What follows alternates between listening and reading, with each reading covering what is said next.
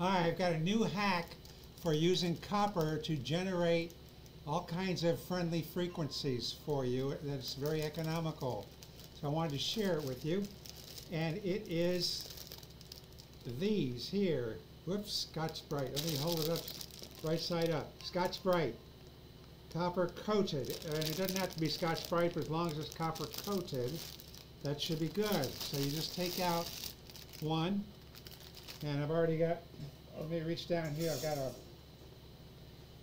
a bowl that I'm using as I do this because little pieces of copper are going to come off, and we want to make sure that we get them all, with a damp paper towel or something to make sure that they don't get on the floor or something like that where you might step on them. So what we're going to do is we're going to take this copper scrubby pad right here, and you notice that it's thick on the outside, got a ring around here, and then on the inside, if you hold it up to the light, you can see places where it is not so thick. And what we're going to do is we're going to take a scissors. It needs to be a very sharp scissors, or you might have a wire cutter where the wire cutting feature is on the tip. I have one, but the wire cutting feature is in the middle and it's not practical. It would need to be here. And I got this. This is a Westcott, W-E-S-T-C-O-T-T. I got it at Walmart. It's about 15 bucks. At least it was 2 or 3 years ago. I don't know how much they are now. This has got like a gold handle. Not plastic, it's metal. Very, very sharp. I've seen ads on YouTube for Guggenheim scissors that are also, I'm sure, very, very sharp. They're like $22, $23. But either one, and this has got a sharp point on it, so you want it, the scissors, so you want to be careful with it when you point it and stick it, because what I'm going to do now is I'm going to stick the scissors through here and snip a little bit on the thin part, not on the outside yet, because I want to create a hole big enough to stick some twine through it. And so I think you get the idea. I've already got one done here, so I'm going to show you that. Here it is. And then with that, I can stick this twine. Whoops. Oh, I went in the bowl. I was very lucky. That was the scissors. This twine from Walmart in the crafts section. And then the next thing you want to do with your thing after you put the string through it, or even before you actually do this before you put the string through it, is I want to cut it not this way, but this way. And I want to go all the way around and cut every little bit. And I want to make sure I hold this bowl here, like that. The reason being is that the electrons can come off, if there's an open end. So I'm creating a bunch of open ends here. And then the advantage of that is that depending on how many open ends you have, determines to some degree, how many different frequencies you can have. Because the electrons that are coming off the copper, and it does that automatically, that's a property of copper, it's going to jump from one bit of copper to the other. So if the more options you have for it, the more places it could go to. So if you were to look at it mathematically, you would say you're looking at a factorial, and that is, let's say you have 20 cuts in the copper. I'm just picking a number. It could be 50, it could be 100, who knows. But let's say 20. Well, then it would be 20 times 19, because you have 19 places it could jump to if there are 20 places you started with. And then the next one will be 18, so it would be 20 times 19 times 18 times 17 It's a huge, huge number when you get down to, by the time you get down to 2 or 1. I mean, I say 2 or 1 because when you get down to 2, it increases the amount when you multiply. But when you multiply by 1, you still get the same number. So anyway, let's see, I think, yeah. And you'll see, if you look closely, you probably can't see it here on the camera. Let me hold it by my shirt. I don't know if it shows. Do you see the loose hairs, the loose little pieces of copper? So as you're looking at it, you'll see that, you'll notice that, and that'll tell you when you've gone all the way around that you're done. You don't want to cut this way and then decide, oh, you carried away and cut that way, because then you have a big chunk fall out. You haven't really benefited all that much from that. You want to keep as much there as possible. So once again, you're going to take this and you're going to put the string through the hole, and it may take a few times with the scissors to make that hole big enough to get the copper through. I can see already that I got to do it some more on this one. And so you'll end up with, let's see if I have this one done. I haven't done this one either. This one's got a bigger hole, but I'm going to find the end of the string, wherever it is, and I'm going to stick it through. I don't know if this was big enough or not. I might have to do it a little more. Yeah, have to play with it a little bit. There's no perfection with this. It's just a matter, you know, as long as you can get the string through the twine, you're in good shape. And then what I do is I take these, and I happen to have a place where I hang clothes from to dry, and I have fans on the clothes so they get dry faster, right? And I have the Heartfelt Energizer fans is what I have blowing on it. So you got that blowing on here, and it will sway in the wind different directions if it's on oscillating, and you'll be creating all kinds of fractal frequencies.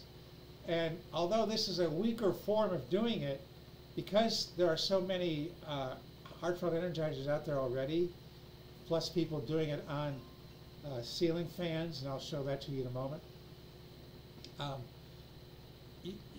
it's helping because we have biological saturation points, and we may be real close.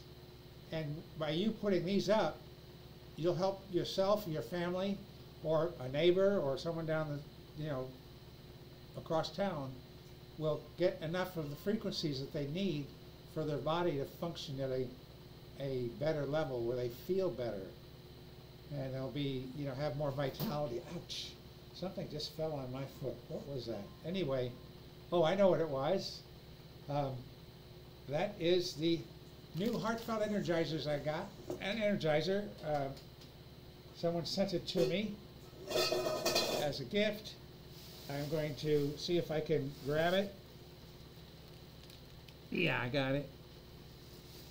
All right, did you see my bald spots? This is huge. Huge! Look at this. Look at this. It's a monster. And I got to tell you, when I put this, I almost didn't want to show it to you because I didn't want to turn it off.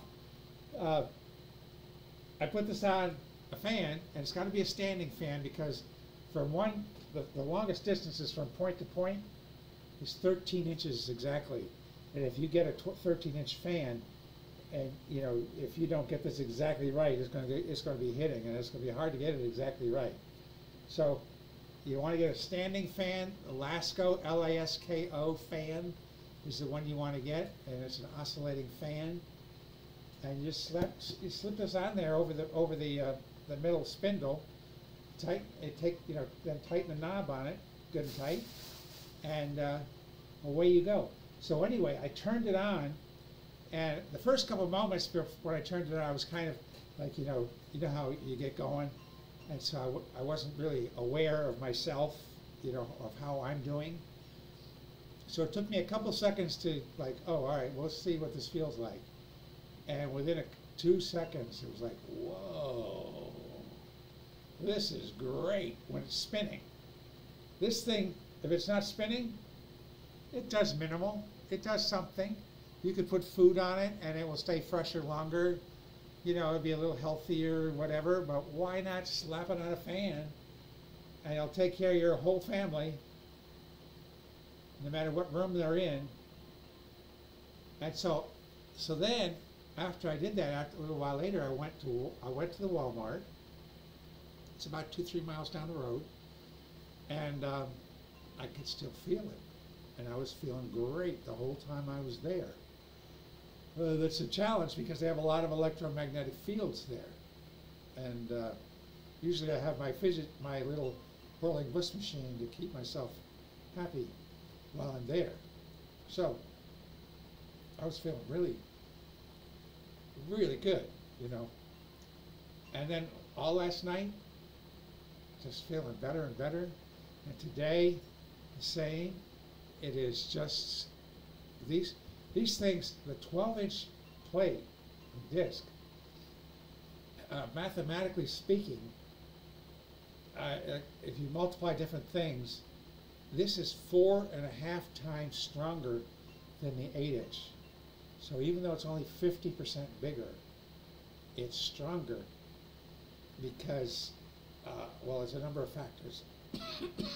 Obviously, one of them is, you know, if you have something, if this is turning, the inner portion doesn't turn as fast as the outer has a shorter distance to go, right? So the outside is going faster. So this outside portion is producing a huge amount of the friendly frequencies that we talk about. So if you can find your way to get one of these, please do it. Oh, and I wanted to once again address the ceiling fans because some people are watching this video for the first time, and I piled up a bunch of stuff here for show and tell, and sure enough, I had oh, it's so fantastic. I had a copper wire, probably fell on the floor when other thing fell. I have a copper wire, and this is something for ceiling fans. So you want each one to be the same length. Measure it, cut it. The thicker the better because there's more electrons in a thicker wire than in a thinner wire, right? And then you're going to bend it in half as best you can. And then you're going to take your copper wire, and you have the bent end, right, where it's bent, and you're going to stick it in here. You know, you're going to fit it in, open it up, open your drill up, and close it, tighten it down. And then the other end, you're going to hold it with some sort of pliers, and then you're gently going to let it twist and twist and twist and twist. And it'll be a straight line like a twizzle stick until at some point you can tell maybe that it wants to, you can feel it. It wants to buckle a little bit. And as soon as you feel that thing wanting to buckle or it does buckle, stop it right then because it'll just keep buckling more and more. So then you take that length of copper and you take the bent end that we talked about. I'm trying to find a place to put this dead one. And you put it up towards the center of your ceiling fan, you know, on top of the blade is where it goes. It goes on the top side of the blade, and the open end, which will be two little loose ends, going out. And you're going to get some packing tape, and you're going to tape that down. And you might tape one on there, you might tape two, but you want an equal number on each blade. Right? And so you get a good tape down real good, and then you might even put tape horizontally on it as well if you want.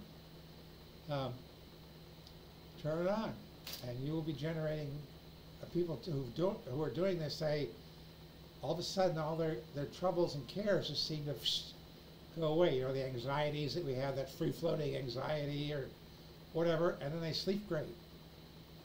They sleep great. So do that as much as you can. You know, if you're in a real cold climate or something, and you're going to be in that room, then obviously then maybe you can't turn it on. You put it on low, maybe, or some of these fans will go in reverse. You'll push the air up. You can put it on low.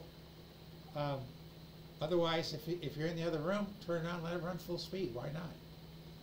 And it'll help your whole family, and it'll help your neighbors, and it'll help people across town, because we have biological saturation points. And so all the stuff that's been done so far with the energizers that people have, and the ceiling fans and what have you, that's getting people closer and closer to their saturation points. So you don't know. One of these, where did I put it? One of these could be what someone needs to feel terrific, and that their free-floating anxiety can go away, their anger, their hostility. You know, and maybe that means that they don't argue with their spouse, or maybe it means they don't hit their spouse, or maybe it means that they don't feel like they need to start drinking. You know, maybe people, you know, some people have given up drinking, and something happens, and they feel, you know, they need something to drink. Well, maybe this will prevent that from happening. And then they don't get drunk, and you know what happens when people get drunk. Sometimes the behavior isn't all that great. Plus, it just helps people in general. You know, you feel better. You feel calmer. All that. So these are ways that you can improve your life. And the fractal energies, those fractal means different size frequencies, big tall ones, long ones, whatever. And that's the kind of frequencies we need. We need a variety of them, and a bunch of different varieties like we get from the sun. And so when they run into the frequencies that come from the 5G cell mass and the 4G cell towers, and even the 3G, the Wi-Fi you have in your home, the smart meters and you have for your utilities, all that stuff. Well, when the fractal runs into the repeating energy, the repeating frequency gets changed into a fractal frequency. So now both of those frequencies can go on and run into another repeating frequency. So it cascades and cascades and cascades. So it just goes, you know, so far. And as you know, we have irritation in this world like we've never seen before, right? In our lifetimes, at least.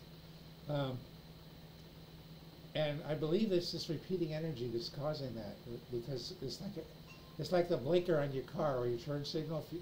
If you're sitting at the light and you have it turned on, it doesn't take long before you turn it off, because it drives you nuts. Well, the repeating frequencies from the cell mass, it's that simple. It's the same kind of thing. It's driving you nuts. And you just don't know it because you can't hear it, you can't smell it, you can't see it, but it's doing that. It goes in actually into your sweat glands. Your sweat glands have little antennas in them. They're helical shape. And they pick up the energy and they transmit it deeper into your body. And this is why everybody's feeling irritated. That's my story. I'm sticking to it. So if we can get that down to where people feel really great, like I do, you know, in the last 24 hours with my big 300 millimeter Energizer. Wow. So make that as a goal to get one of these, or more than one. But in the meantime, and it takes a while to get these once you order it. In the meantime, go ahead and do this, and if you have ceiling fans, do that. So that by the time you get this, holy smokes, holy smokes! All right, I'm going to end this video so I can put this back on my fan. And did I mention? I think I did. Get a standing fan that's big enough, because this is 13 inches point to point, and the standing fans can handle, I think they're 16 inches. And you'll be off to the races, and you'll feel so happy, and it happens instantly. There's no waiting. You take care, and God bless.